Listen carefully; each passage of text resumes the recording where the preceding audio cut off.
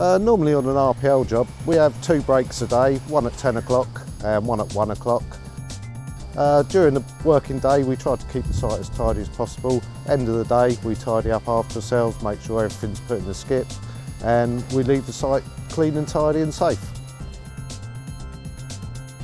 Sometimes we have special requests from the clients. On this particular job, when all the bricks were removed for the roof, they were all brought down and individually cleaned up. These are all the bricks that we've managed to salvage from the house, and our hope is that they will all be going back in to the house to keep the originality and authenticity. And it's good that we've got a partner in RPL that are conservation minded. And now they have all been relayed into this extension here, so we have a uniform look throughout the whole building.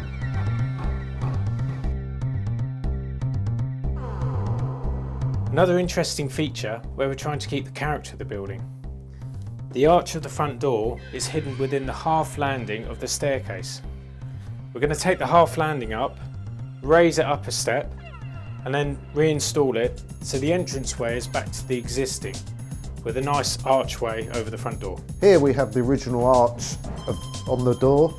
We've had to raise the ceiling to reveal the entirety of the arch. As you can see, this was the original ceiling, so we have had to raise it about 6 inches or so.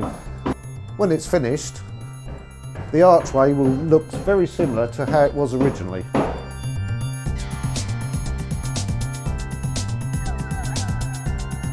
These windows have been sympathetically restored by a stonemason.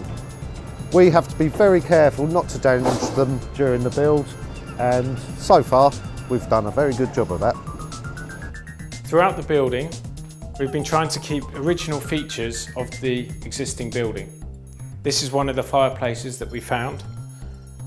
In other rooms we have numerous fireplaces as well. Where possible, we've tried to leave them in to keep the character of the original building. These are all the original floorboards that were uncovered when we started to strip out the house. The client is having them refitted, they're going to be sanded and then lacquered over the top to give us a nice wooden floor all the way through the building.